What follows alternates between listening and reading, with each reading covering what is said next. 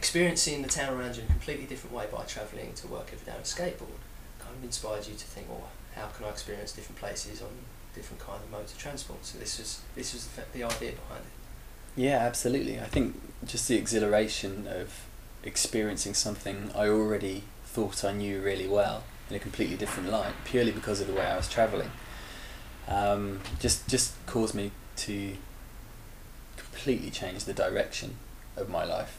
And it's kind of been the background focus of everything I've done since.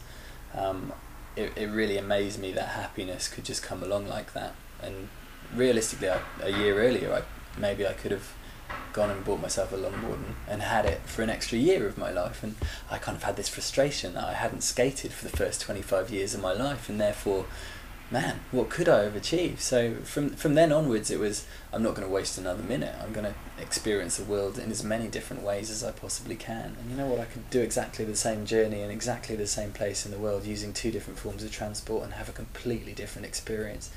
So that's the basis of Expedition 1000, and I've done 2 of them already.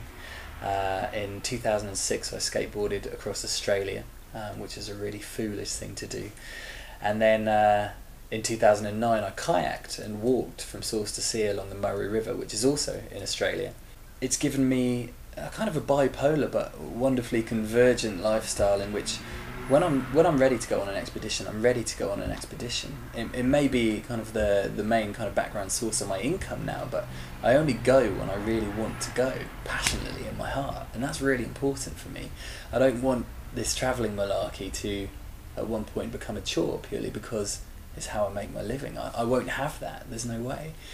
So I separate my life, the edges are always blurred. I'll go away, I'll have an amazing expedition, I'll do things that I've never done before, and I'll be filled with everything that gives a person. And then I'll come back and I'll kind of relive it in a few ways, which is, writing about it or putting all the photos together, just sprucing up the website or making a film about it. And then as soon as that process is almost coming to an end, almost instantly I'll be thinking about what I'm going to do next. And so yeah, life is incredibly different, but everything works in a really nice balance at the moment, and I'm still learning that. This kind of thing doesn't come around overnight. The idea might, but it takes a while to make it work, and as long as you're willing to chase that, then that's okay. So what's the difference between the idea and the application? What's the difference between sitting back and having an idea, thinking that would be great, and doing it?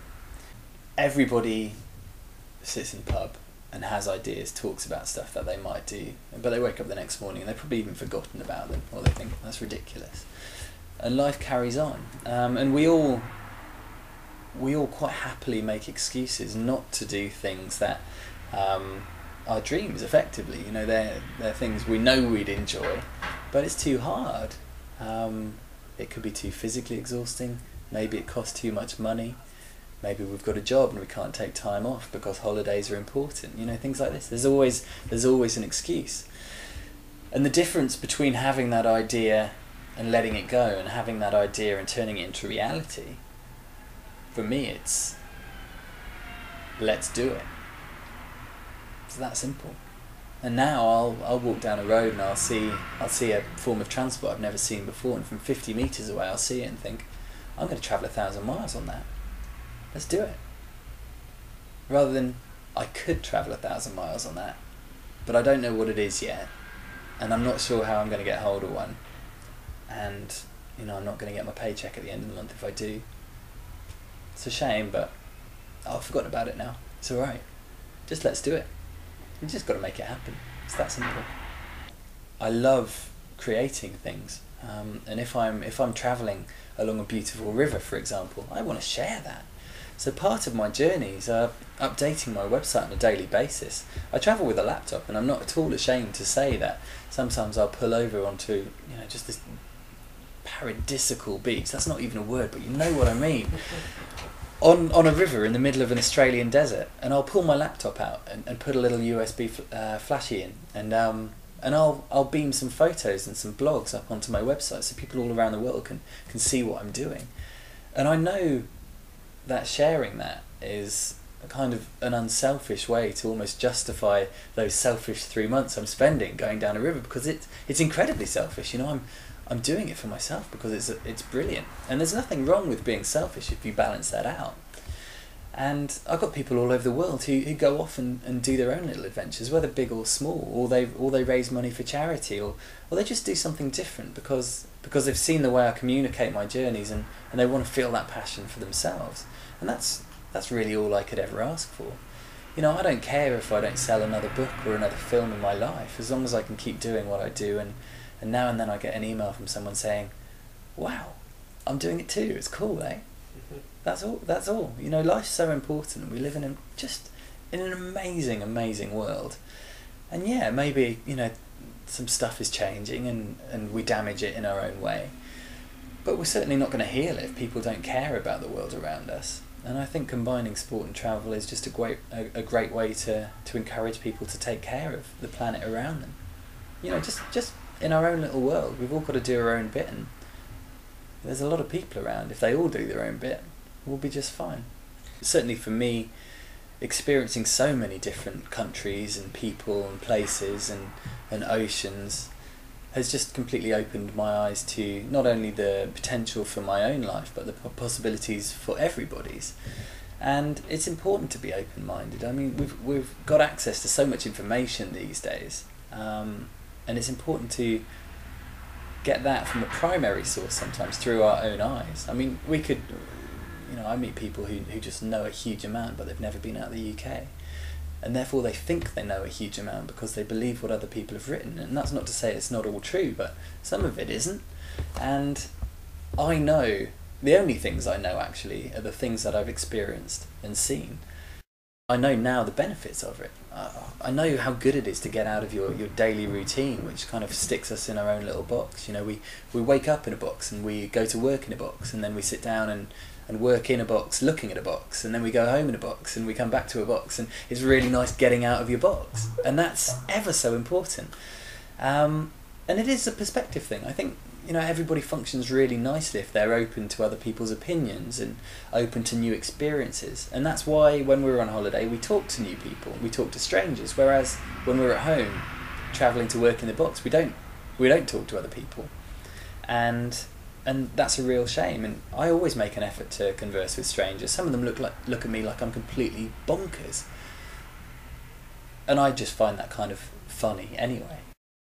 The hardest thing for me, and this is an ongoing challenge, and I'll put my hands up and freely admit it, is I'm at my best when I'm on an expedition, when I'm talking to people, and you know, I feel completely free. But when I come home, and it's taken me a while just to almost get to the sustainable stage where I am now in my career.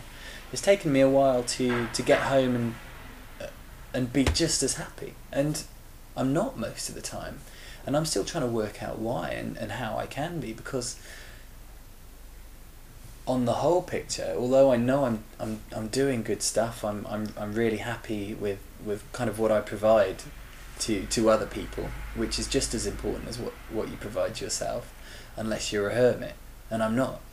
But I do want to come back and be just as happy at home as I am when I'm away, and that's an ongoing challenge. And I think it's just about me balancing myself out and working out how I'm wired. And it's okay that I don't have the answers to that yet, because I know at some stage I will. And the more people I meet, and the more people I meet who are happy and willing to share their ideas, eventually I'll just take the bits that everyone has that work for me, and that's how we grow as humans. I'm learning as I go along, but with Expedition 1000 I've got another 23,000 mile journeys to undertake over the next few years, and it may be another 10 before I get all of them done, but it's really a way just to harness everything that I've learned so far, and just encourage people in different ways to just experience new stuff themselves. It doesn't have to be travelling. It could be, I'm gonna go and do that hobby, which is just down the road and only takes up a couple of hours of my week. You know, I don't feel the need to go and travel 1,000 miles. That's cool. But just doing something new is ever so important to all of us, because doing new things helps us grow. If we don't do anything new, we just stay the same.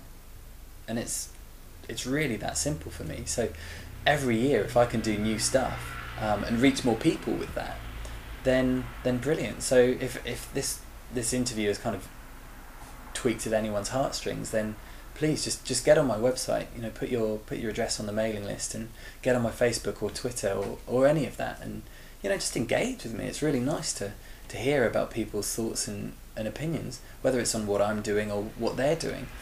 And well, I think we're just drawing together a really big network, which is what you guys are doing, and it's what I'm trying to do. And I think if we all think the same, let's work together. It makes life a lot easier.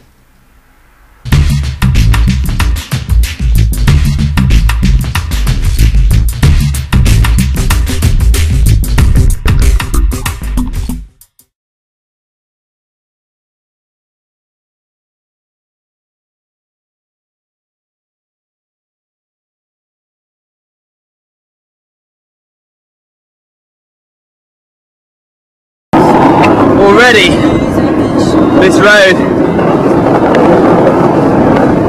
my time on it, has been one of the highlights of my life. A temperate breeze, from dark skies to wet grass. We fell in a field, it seems now 1,000 summers past.